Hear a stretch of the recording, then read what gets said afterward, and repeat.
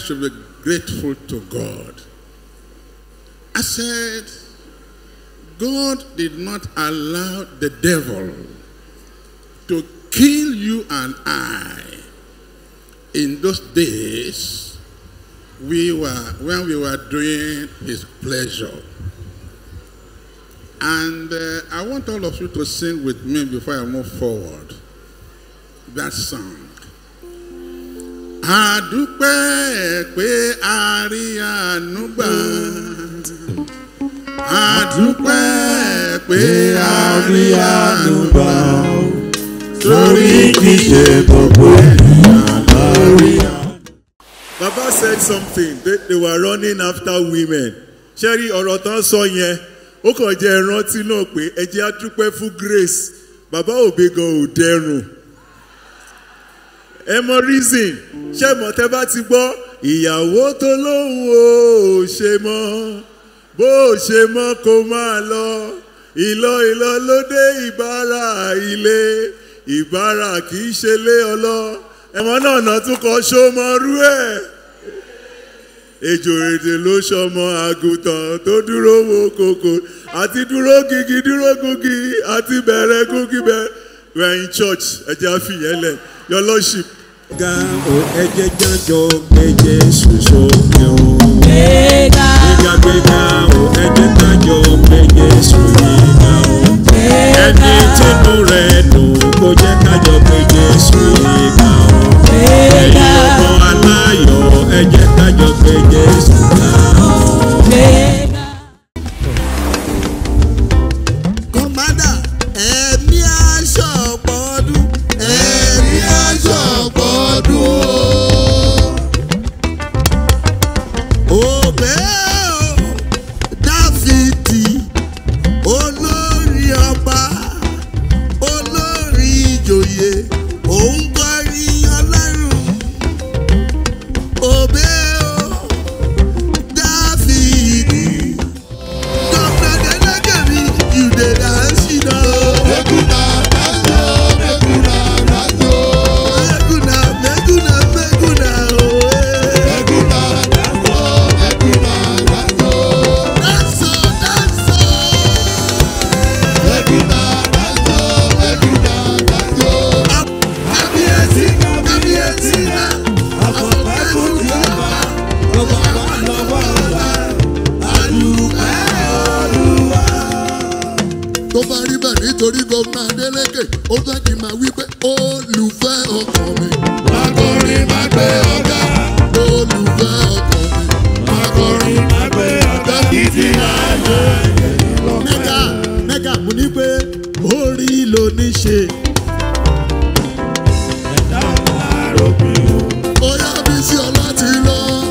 Orí ló ní ṣe o. Ẹ̀dá àárò bí o. Tempo ló ní rẹpẹtẹ o. Èdùmàrè fún ẹni mọ́ ni o. Èdùmàrè fún ẹni mọ́ ni o. Ẹni Jésù. Èdùmàrè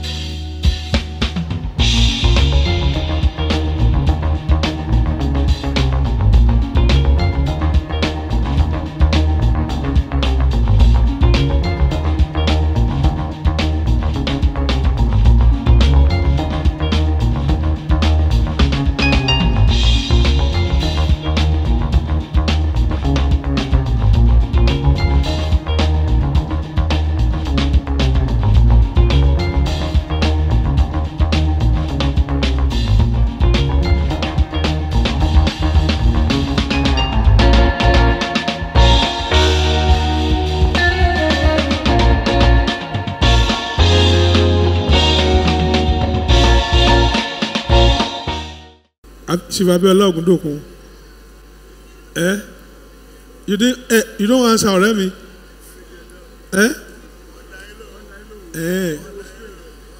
Mo rò pé àbí ó di ilé ìwò ọmọ ajagun. Àjọ ìdí dùn kó dídẹ̀ máa rè wò. Ó di ilé ìwò ọmọ ajagun. Wọ́n sì ọmọ ajagun. Ọ̀rọ̀ yìí dùn mọ́ mi. Yéyé o. Ìwọ lọ́dọ̀ ọba. Ọmọ àtẹni gbọ́lá o. We are in the church.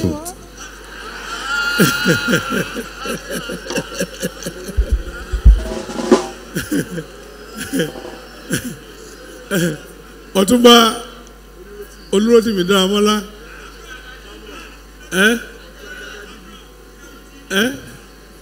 From Ilẹ̀ Olújì. Ṣé ẹ fẹ́ kí n ṣáṣí ni?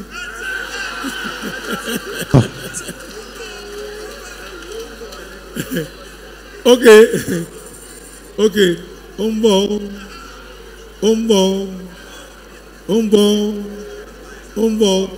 We're in the church.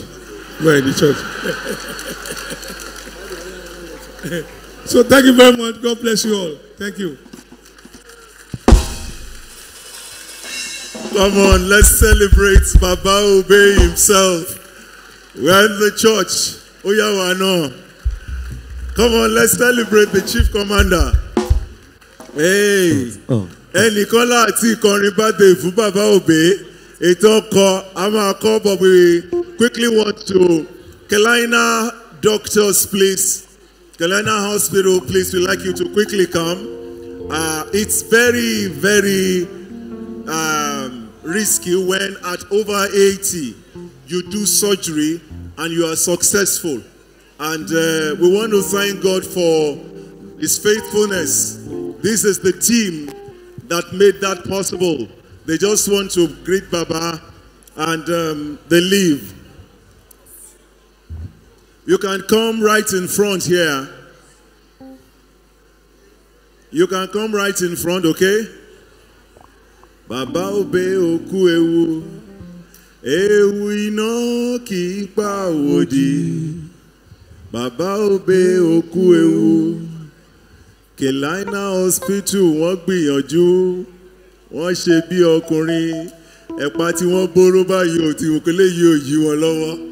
So let's celebrate Carolina Hospital again. And join me to welcome right here now, live, Sashino Peters. Here, we want to welcome him. Afro Juju Shino Peters. This is, we are in church. So let's keep church. All right.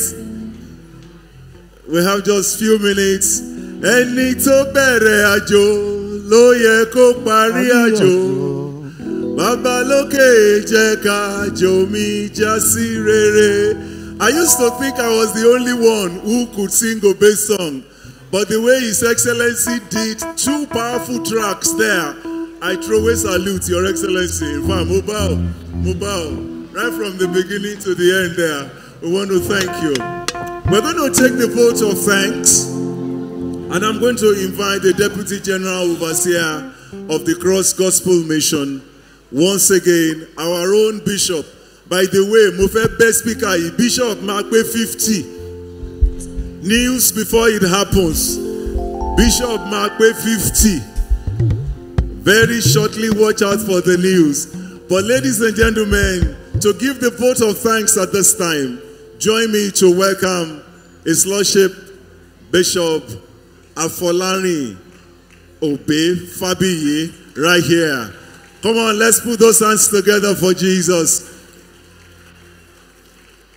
Baba Idowu Animashaun, Baba Obey fẹ́ sọ̀rọ̀.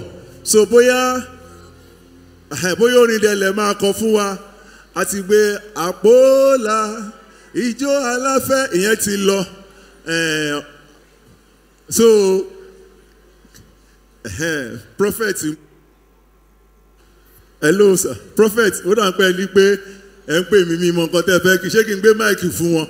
Baba, please, ladies and gentlemen, we have another legend in the house. These are people who laid the tracks for most of these Juju musicians today. They put their lives on the line, dedicating themselves to music before God formally called them into ministry. One of them right here, Reverend Idowu Animashao. Baba Animashao, please let's put our hands together. Very brief remarks, sir. Praise the Lord. It could be better. I say praise the Lord. This is a joyous occasion, and in just 3 or 5 minutes, I just want to talk about my friend, my brother, my colleague in ministry, and I just want to say something about Obey then and Obey now. We've been friends and colleagues for 59 years. If I'm correct. We knew each other in the Juju music circle. We came closer. He used to come to my one-room apartment at number 108 Agege Road. I used to go to his one-room apartment at Amu Street, yes, in those days. And we began to grow up, and we were running after women. We were running after booze. That was then. And I remember one day when his band, International Brothers, entertained at a place we used to call Abimbola Beer Parlor. We were also together at the Bandy Hotel. And the second day he saw me. He said, Ogado, as he used to call me. Now he calls me Reverend, okay? And I call him Evangelist. And he said, Ogado, Isha Luyipe Goni o, Monekilo Shele. Olo to Pilano, Oje 2 pounds. So the poor didn't buy.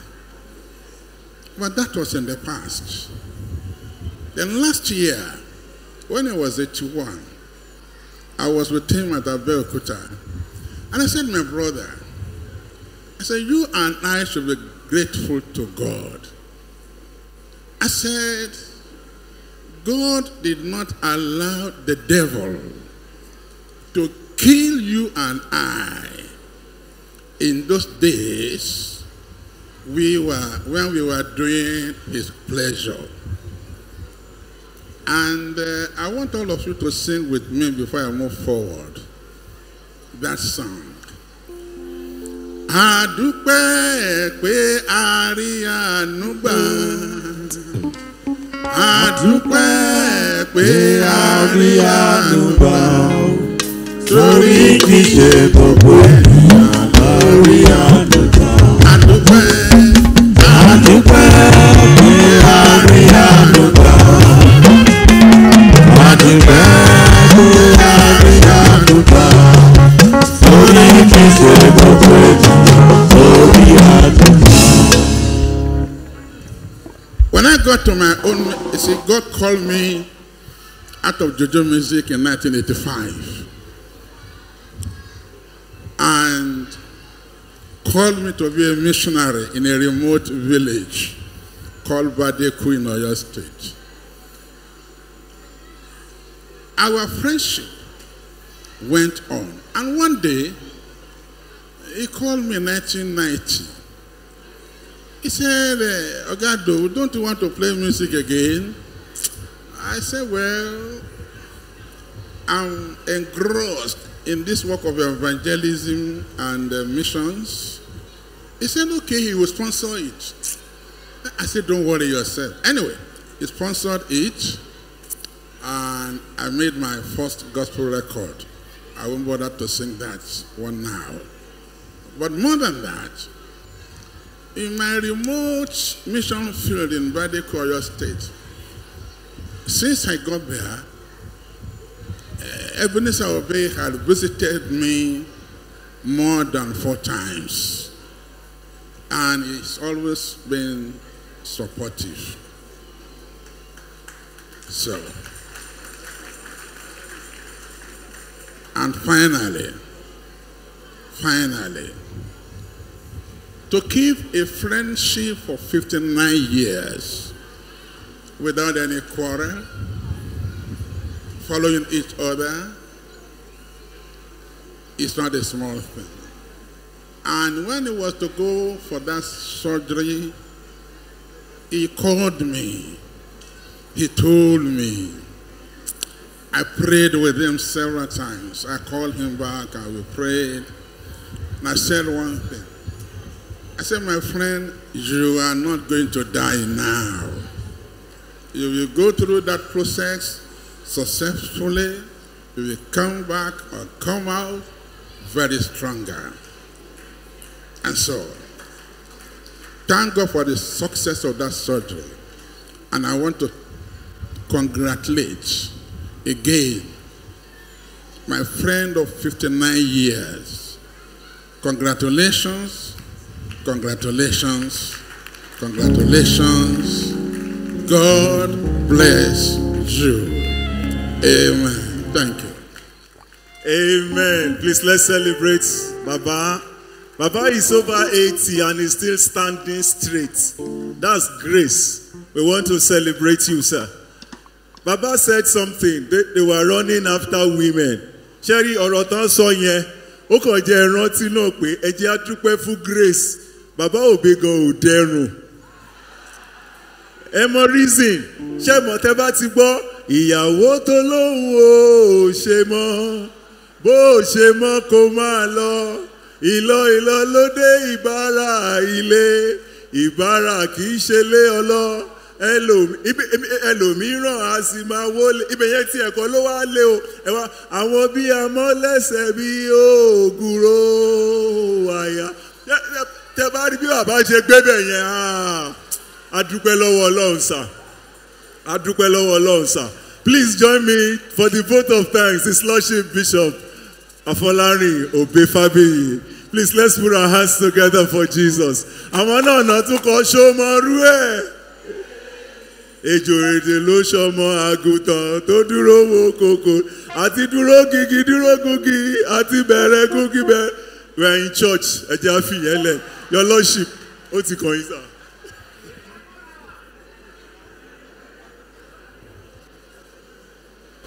Praise the Lord.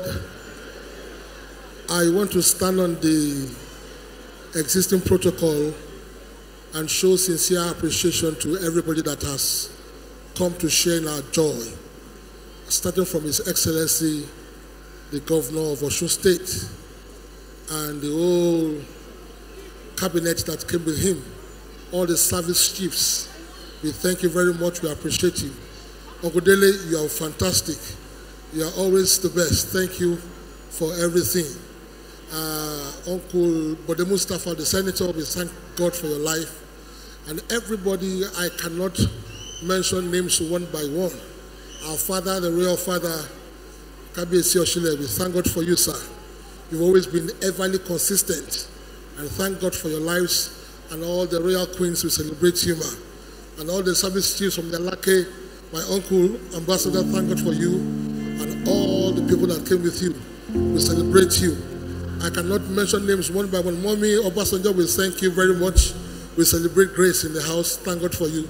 My very own mother, Reverend Mother Esther Ajayi, a mother like no other. We thank you for the sacrifice. Yesterday was your birthday. We wish you happy birthday. Thank you for always being there and very consistent with the family. Thank you so very much. All our spiritual fathers, we thank God for the sacrifice and thank God for your presence. Our own Reverend J.B. Odofin, our own Bishop Olaleye, and all our fathers. Daddy Ayawa, thank you. Abakumolu, thank you. Daddy Animashawu, thank you. All the bishops in the house, the Archbishop, he has gone now. We want to appreciate all of you. Pastor Mrs. Ajiboye, I see you. Thank you very much. We thank God for all our elders, all our pastors, thank you very much. All our leaders, all the workforce, everybody that came, thank you so very much. It was such a short notice. All this was under 2 weeks. And thank you all for coming. People upstairs, people outside, thank you so very much. As you go in the grace of God and the mercy of the Almighty God will continuously abound in your lives more and more in the name of the Lord Jesus Christ. Thank God for all my siblings. Big Daddy had to fly in to be here today. All my siblings, my elder brothers and my younger ones, thank God for all of you. We celebrate you, Daddy. We thank you again. Everybody, thank you very much for coming. And God will take you back home safely in Jesus' mighty name. Thank you. Thank you very much, sir. We started with prayer. We want to conclude this service with prayer. And I'll be inviting our father, Prophet Julius Kumoluyi, to please close us with a prayer. Thank you very much.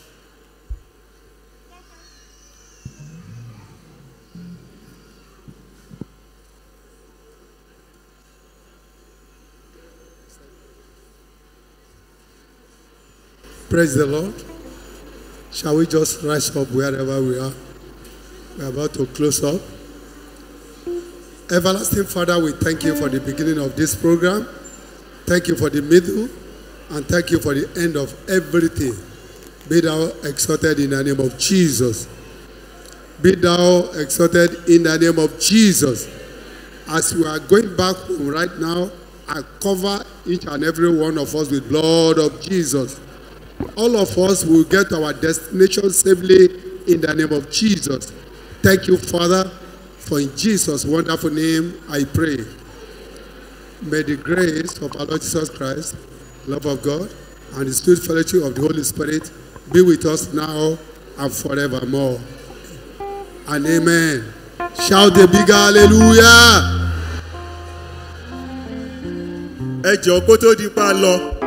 We like us to give allowance for His Excellency whenever he wants to leave. And then there is this song, Awama ko ore ofenye ama fi ko orini, and it's very simple. Baba Obey de fe korin 2 minutes. So, orin ore ofe Kristo Luwa Ife Baba Ilopin Ojú rere ẹ̀mí mímọ́ kó tó ké bá sórí wa bá ìlàlẹ̀ wà ní rẹ́pọ̀ àwa àti Olúwa ká sílẹ̀ ní dàpọ̀ dídùn àtayọ̀ táyé kò ní. Àmín. Kí Olúwa kí ó pẹ̀lú yín. Ladies and gentlemen, Evangelist Professor. Okay, Chief Bisi Olati lọ́wọ́ àbí yìí. Wọ́n ní fún yín mic, bóyá yín lè máa fún Baba Obey mic. Ẹ sà. Ṣé ṣọ́ọ̀ṣì náà kólúwọ́ pẹ̀lú yín ni? Baba Obey wà ń jókòó kákan fi yẹn parí ẹ̀ ni. Distinguished ladies and gentlemen, I was not going to say anything other than to pray for our father. Earlier on today at the Christ Living Spring Apostolic Ministry, my church, our pastor, Pastor Wole Oladiyin, who also turned 65 yesterday, prayed specially for our father. Because I told him I have to be here at very short notice, but remember 2 years ago, I don't know if you all remember, I was the MC actually, when Daddy turned 80. But I'd like you to put your hands together for these 2 young men They've done very well. The masters of ceremonies, please put your hands together for them. They have kept this place going.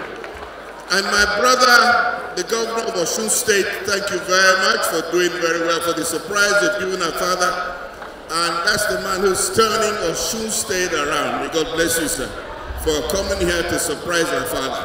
This is a man who surprises all of us. We're proud of what you've done for Nigeria. You took Nigeria to the globe many years ago. We'll be here next year. Did I hear you say amen? We will be here next year. Did I hear you say amen? Thank you very much. Where's the gentleman? Thank you. But remember that all of this you're going to see on BOS. I don't know if you've been watching me. I've been watching BOS on the phone in the last how many hours. That's what we're going to do to this event tomorrow. So please, if you have your phones, Biscom TV, on YouTube, and of course BOS. 25 years still standing. I thank God for that.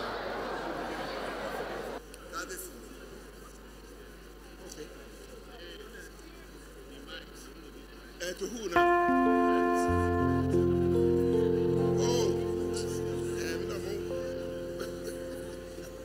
Oh, need dowry singing.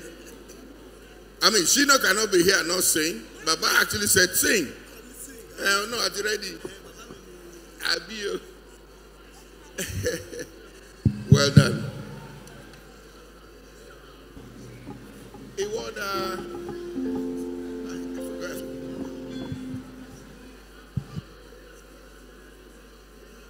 Pastor Dosumu. I wonder why a broadcaster is a pastor. But well done, well done. Nǹkan tó mú Prince tó fi jẹ́ broadcaster sir. Òun náà ló sọ pastor di broadcaster. And you are okay. What do you want us to do, sir? Sashino Peters. Baba Obey, sir. Baba Obey, sir. Àwọn èèyàn tí ẹ ní bí ò tí ẹ ju ọ̀rọ̀ méjì àbórin kan pé káwọn kan tí ẹ gbọ́ ohùn yín, sir. Ó sọ̀rọ̀ mọ́ báyìí orin la ń dúró dé wá. Prince ti ní orin la ń dúró. Excuse me, sir. Church la wà lóòótọ́, but àwọn orin tó máa ń dùn yín a fẹ́ gbọ́. Ṣé bẹ́ẹ̀ ni àbí bẹ́ẹ̀ kọ́? Adúpẹ́ lọ́wọ́ lọ. Ladies and gentlemen, the only man that will sing and you will sit and listen comes with a lot of timeless messages. These are things that date back 50 years and more, still making sense in today's Nigeria, in the world itself. Ladies and gentlemen, let's now put our hands together for Chief Commander Ebenezer Obey, the birthday boy, 82, looking like 70. Your hands please together for him. Thank you.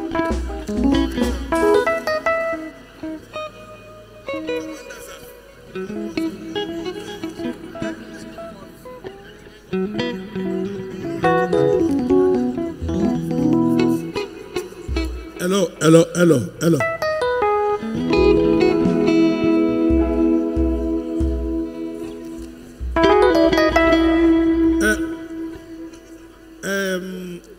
On D as in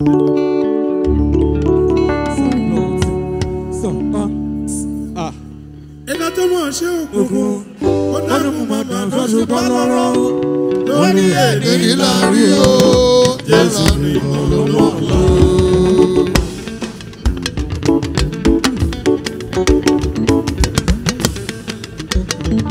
ẹ̀ka tó mọ̀ ṣé òkùnkùn ó dánú màmá lọ́sùn bá lọ́rọ́ nítorí èdè ìlàrí o Jésù nìkan ló mọ̀ lọ.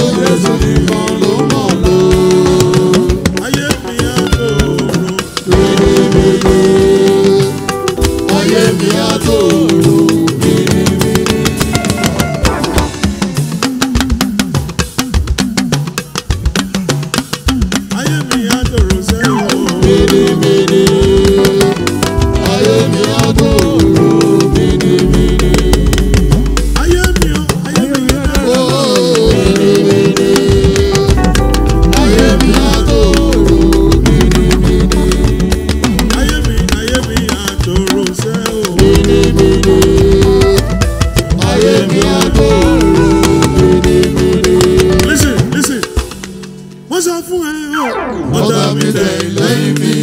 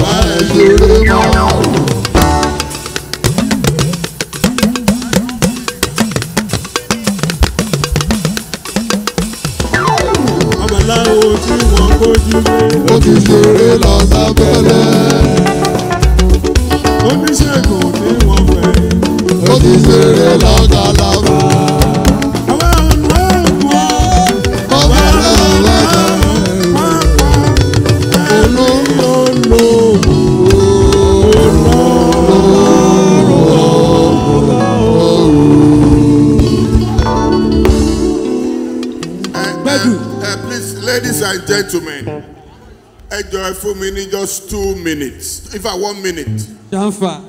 And this is saying specifically to our security men. You see, our governor is the life of any party. Oto Abiro, Governor Demola Adeleke is the life of any party. So please do us a favor. Help us, please. He's our man. He's the man who's helping to project our business.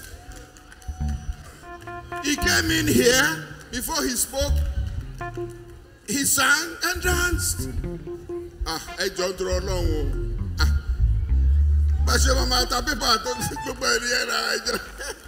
Put your hands together for this man.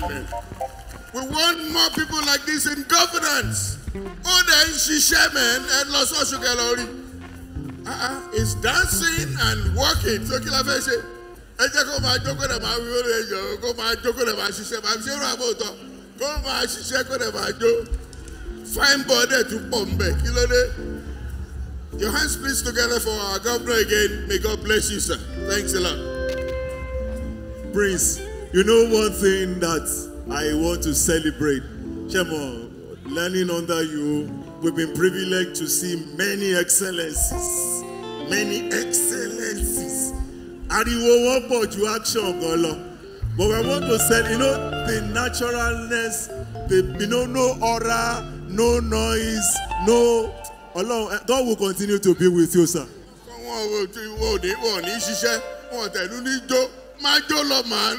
This is our own governor. Sashina Peters. You know, this party may have to have been postponed if Shina didn't come. Because Shina, as he says, his father is our father's first son. You know, when Baba turned 80, we were there. Anything that Chief Commander is doing, we're always there.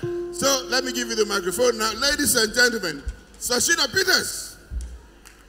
Thank you.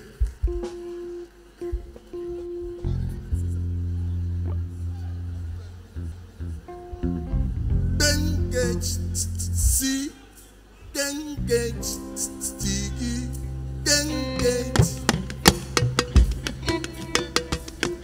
see.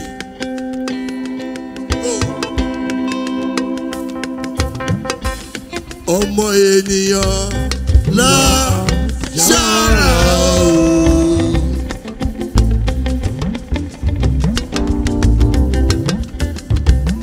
Bàbá mi o, Chief Commander mi o, bàbá mi ni. Alárẹ̀mú Obey. Professor Commander yé mo bá ròde o. Ẹ̀mí aṣọ ọ̀pọ̀ ọdún. Ẹ̀mí aṣọ ọ̀pọ̀ ọdún o. Commander, ẹ̀mí aṣọ ọ̀pọ̀ ọdún. Ẹ̀mí aṣọ ọ̀pọ̀ ọdún o.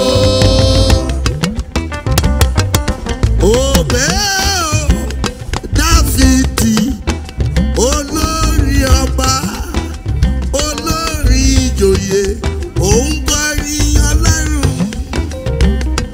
Obey o, Dáfídì, olórí ọba òkè ọ̀nà, olórí ìjòyè, òun kọrin Ọlọ́run. Ẹ bá mi bòbé o, kó má fìlù sílẹ̀ o. Commander, ayé sí ìgbà tiẹ̀.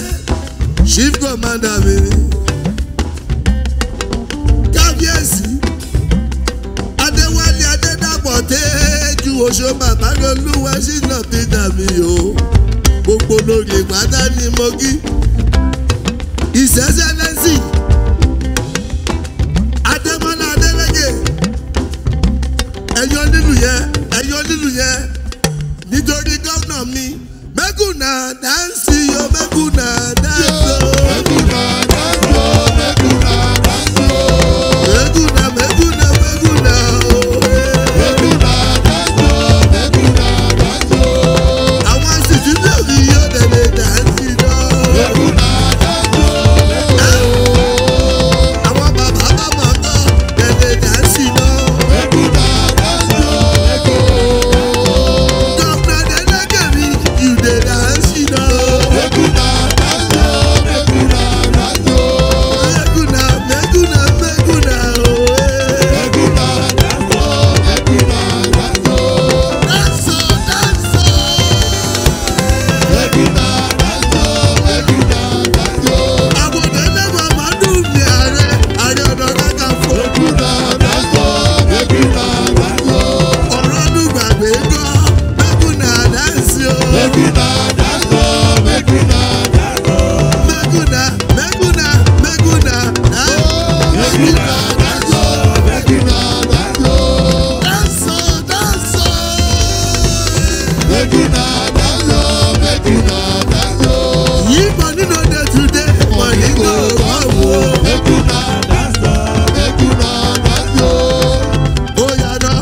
jíjọ ṣínà.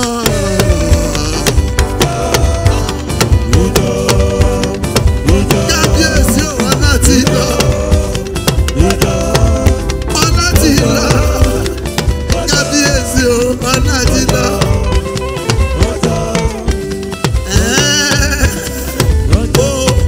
Ẹ ṣé mo dúpẹ́. Ẹ ṣé mo dúpẹ́. Ẹ ṣé mo dúpẹ́.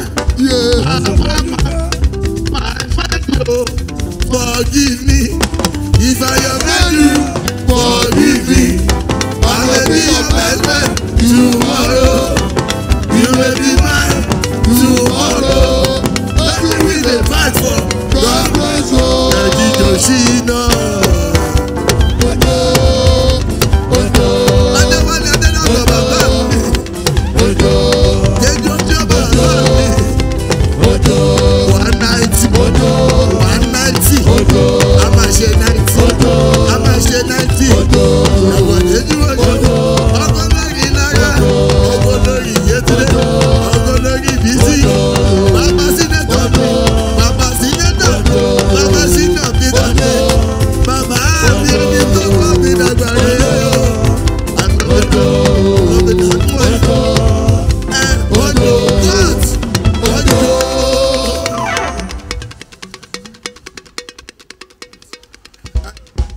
Ladies and gentlemen, after praying for our father who is 82, please continue to pray for this man.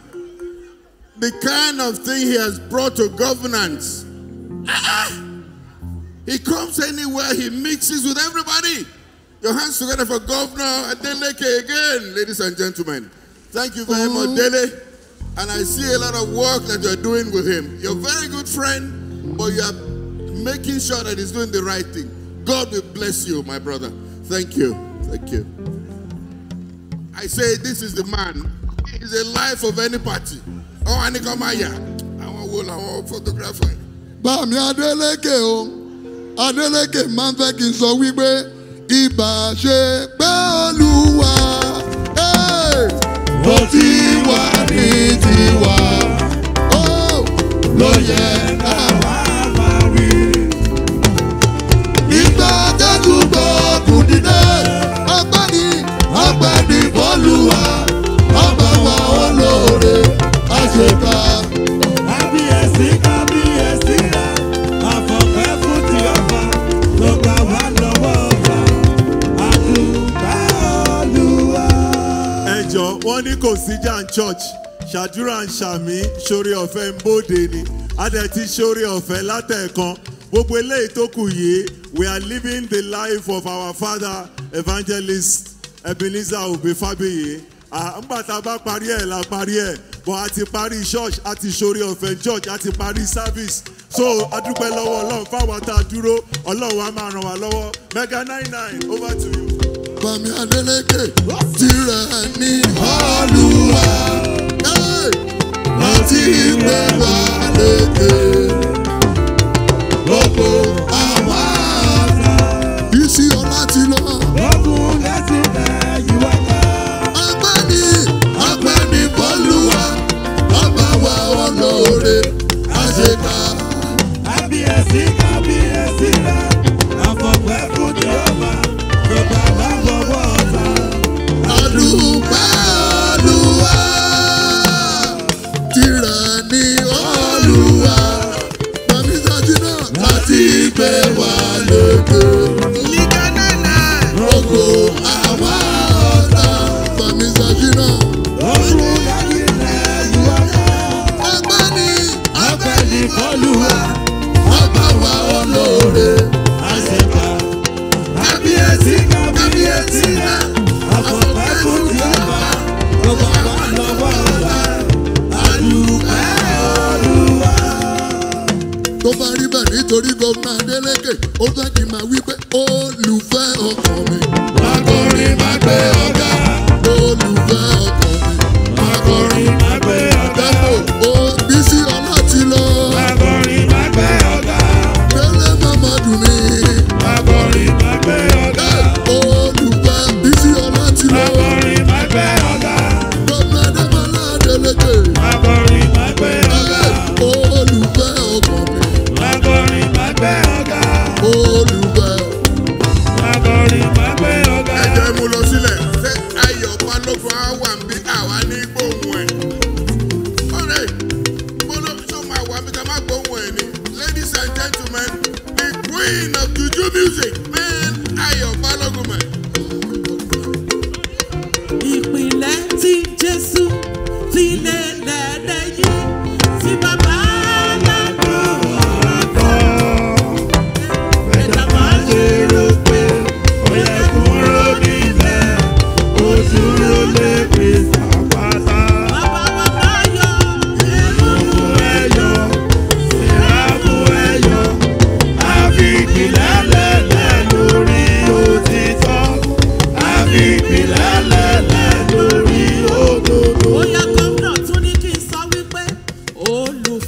ọkàn mi. Máa kọrin máa gbé ọ̀gá.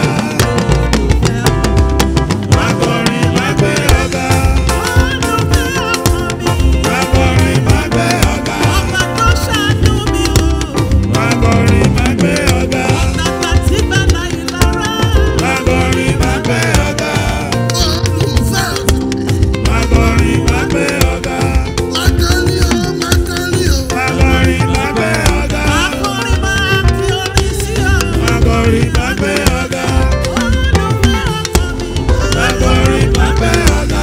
Olùfẹ́ ọkàn mi. Máa kọrin máa gbé ọ̀gá. Èmi nìkan ló yẹ. Ó lè yẹ mí kan. Ìdí tí mo ṣe ní Bàbá, èmi nìkan ló. Èmi nìkan o. èmi nìkan ló yẹ. Kò lè yé ẹnì kankan.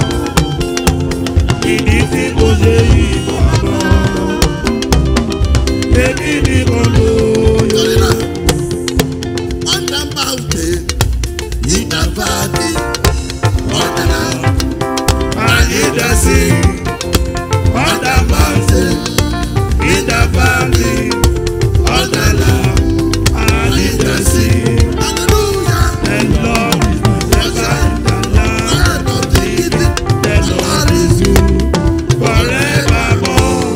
The Lord is my shepherd, the Lamb of the Lord is good forevermore. Lọ́nà lónìí, mo gbéga, mo gbéga, mo gbéga. Ẹ jọ̀ọ́, that is the. Ẹjọ́ ń dúró lọ. A lè yá àwọn ògùn ní gómìnà wa yìí o. Gómìnà yìí mẹ́ẹ̀. Kí ló dé bó ṣe kí gómìnà máa ṣe lélẹ̀? Kò gbé nǹkan kan sẹ́ni wẹ̀, ó ń bá wa róòlù. Máa róòlù lọ́jọ́. Máa róòlù lọ fún wa mẹ́ẹ̀. Kí ló dé?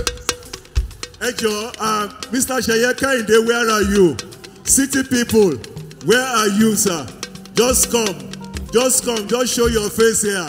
He's always, this is the motivator, the mover, the shaker. Labi, Mega 99, over to you. All right. Màmí Queen Ayọ̀ Balogun, ó yá nítorí Queen Ayọ̀ Balogun. Wọ́n ní ẹ̀ Jésù olóore o, olóore.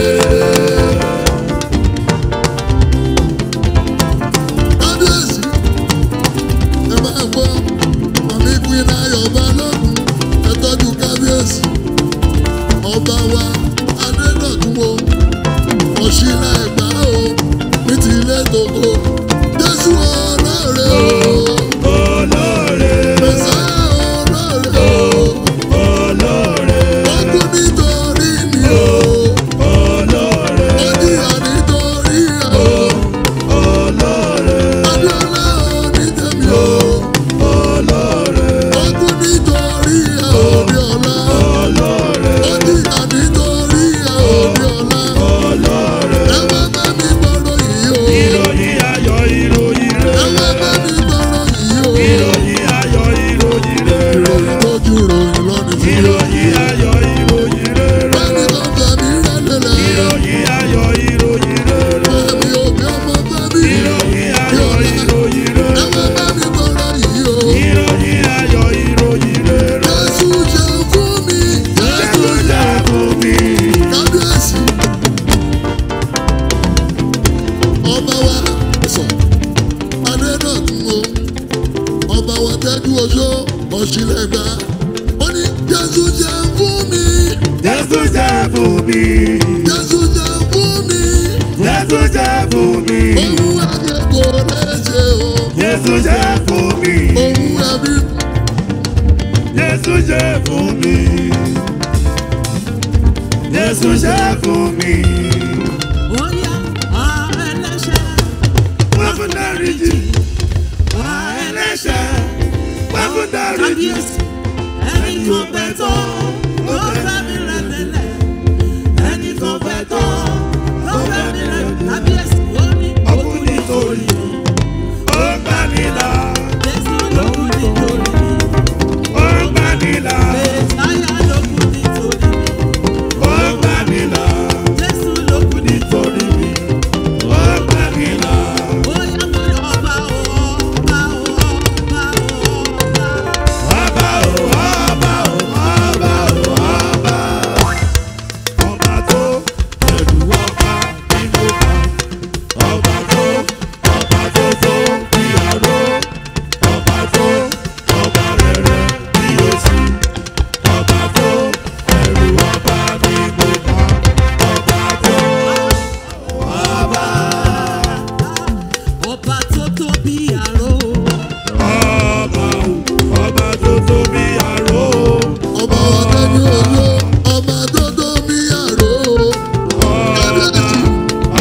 ọ̀tọ̀ bí aró. Ilẹ̀ ń fọ́ ọba pé. Ọba o, ọba aláṣẹ ọba. Ọba tó ẹ̀rù ọba ìgbòkà. Ọba tó bí aró. Ọba tó, ọba rere bí òsì. Ọba tó ẹ̀rù ọba ìgbòkà. Ọba tó. Ilẹ̀ ń fọ́ ọba pé fún yín. Ọba o, ọba aláṣẹ Ọba ọba. lókun, ọba tó dáadé owó. Ọba aláṣẹ ọba. Ọba tó wá wù oyè. Ọba o, ọba aláṣẹ ọba. Bóyá ẹgbẹ́ kan ṣe bàbá bá Ẹlẹ́dùmarè. Ṣóun ló dáàbò bò wá lọ́wọ́ òní o. Bísí ọ̀la ti lọ Ẹlẹ́dùmarè. Bàbá lókè bàbá.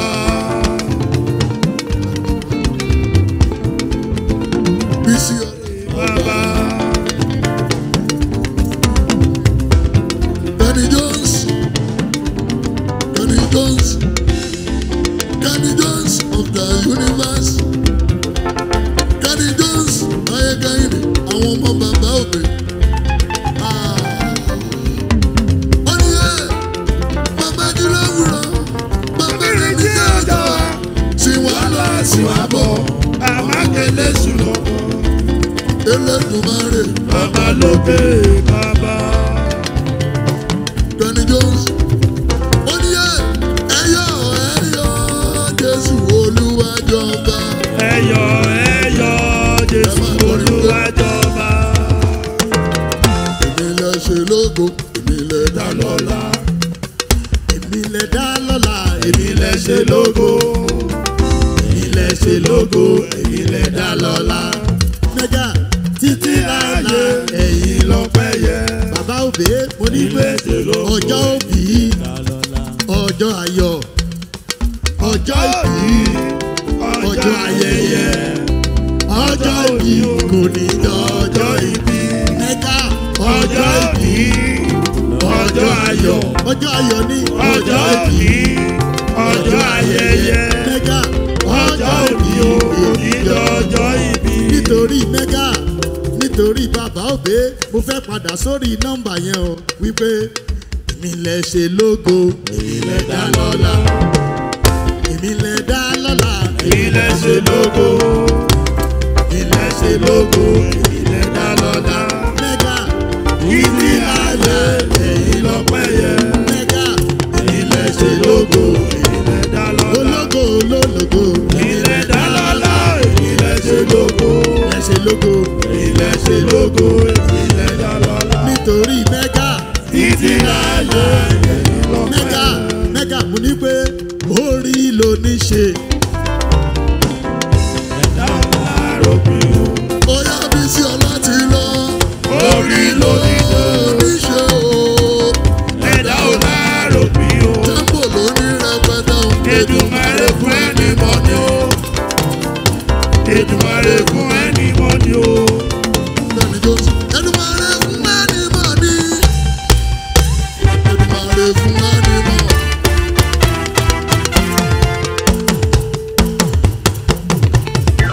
Ariwo sókè. Orí ló ní ṣe. Ooo. Ẹ̀dá ò láròpin o. Bàmí òbí. Orí ló ní ṣe. Bàmí o. Ẹ̀dá ò láròpin o. Bísí ọ̀la ti lọ. Èdùmàrè fún ẹni mọ́ ni o.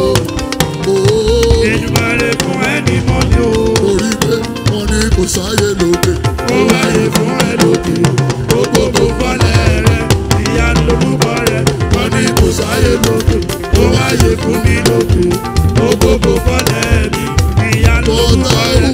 Èèyàn ṣe bí ọlọ́run ọba. Wọ́n ní kò lè bọ́ sí. Àwọn wẹ́rẹ́wẹ́rẹ́wẹ́rẹ́.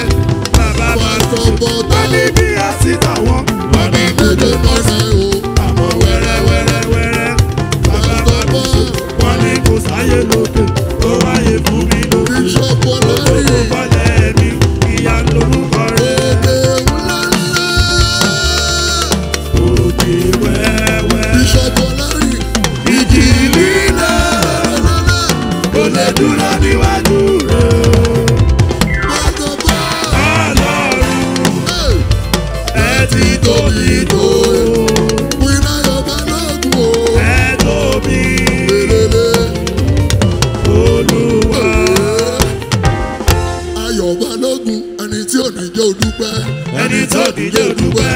Kúrò. Kúrò. Kúrò kẹ́. Kúrò. Jésù Jésù Jésù Jésù Jésù Jésù Jésù Jésù Jésù Jésù Jésù Jésù Jésù. Pásítọ̀ Bọ̀dá ẹni Jésù ẹni tí ò ní jẹ́ òdúpẹ́. Ẹni tó ní jẹ́ òdúpẹ́. Ẹni tí ò ní jẹ́ òdúpẹ́.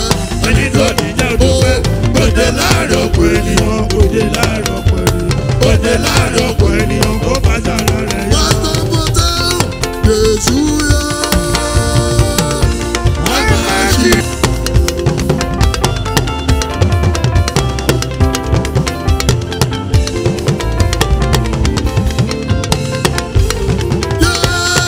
Ìjọ mi máa tọ̀nà ògo rẹ̀. Ìràwọ̀ yọ lókè. Àgbọ̀dọ̀ fọmọ ṣọ́pà ṣeré ṣeré ṣeré. Àgbọ̀dọ̀ fọmọ ṣọ́pà ṣeré. Olùjọ mímọ́ Ọlọ́run ọ̀ṣọ́pà bọ́ọ̀lù wọn. Bíbí bàmíyàn bàmí bàbá bàmíyàn bàmíyàn bàbá bàmíyàn.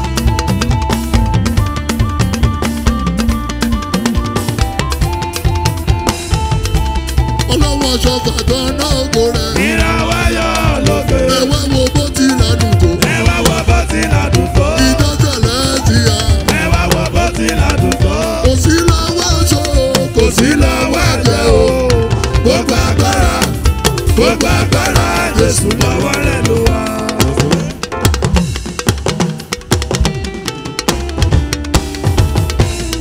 Bóyá wípé this guy done another one you don't know. This guy got another one lóde o. Wíná Ayọ̀ Balógun ti lọ o. Sọ Ayọ̀ Balógun, Ayọ̀ Balógun, Ayọ̀ Balógun, ó yá gẹ́gẹ́gẹ́gẹ́gẹ́. Gẹ́gẹ́ Ọ̀gá ó wá ẹni jìsọ́fù, láyé ẹni sùn sẹ́wọ̀n. láyé Ayọ̀ Balógun, láyé ẹ jẹ́ n súnmọ́ màmá. láyé Kan tó máa lọ, láyé màmá Mẹ́gàrí. láyé Ayọ̀ Balógun, láyé ọmọ bàbá Òbí, láyé ọmọ bàbá Òbí. láyé Gẹ́gẹ́gẹ́gẹ́, gẹ́gẹ́ gẹ́gẹ́gẹ́gẹ́. gẹ́gẹ́ Ọ̀gá ó wá ó yá nítorí pé a ti gbọ́ pé o ti wà nínú oló. ó ti wá nínú olóríire.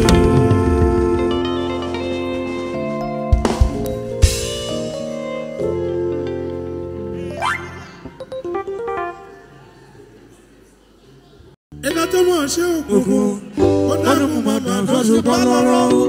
Lórí èdè Èyí là ń rí o, Jésù nìkan ló mọ̀ lọ.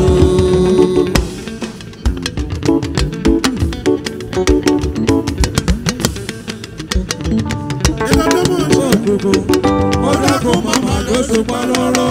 Nítorí òní là ń rí o, Jésù nìkan ló mọ̀ lọ.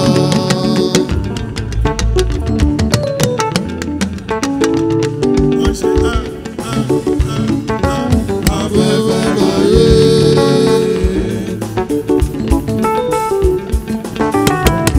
wọ́n ṣe bí. Bìrìbìrì